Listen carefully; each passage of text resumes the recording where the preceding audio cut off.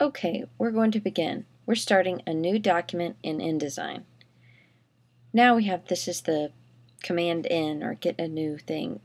Say I'm going to do a label, and say the label is, I don't know, 4 by 4 inches. So we're going to go ahead and set that up and take facing pages off and going to go ahead and set that up to 4 by 4 inches.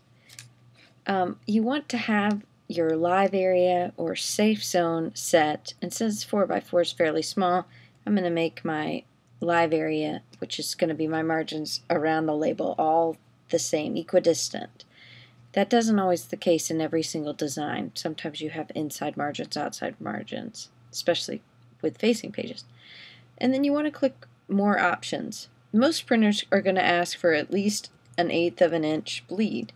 But if this is something you're doing for a client or for a project for a school, you may be a little not as good at cutting things out. So you may want to have a bleed of 0.25. That means it's going to set a red line around your document that you will bleed your image over. And drag a box. And we're just going to pick a orange color. Say it's a 4-color process, and we're just going to pick an orange. I don't want a stroke. I can take that off. And I can go to the color thing and just pick an orange. Great. I can add that to my swatch palette like that. And say I want to have my logo on top of this. Well, I need to import an EPS first, not with the rectangle tool, but with the rectangle frame tool. It has an X in it today. Okay, file, place. I just memorized this command D. And we're going to get a picture, a logo. So it's going to be an EPS. But because I'm in viewing in typical mode, that means it's going to be easier for my computer to plop it in and kind of see where it is. Well, it's not coming in all white, but it's coming in really bitmapped.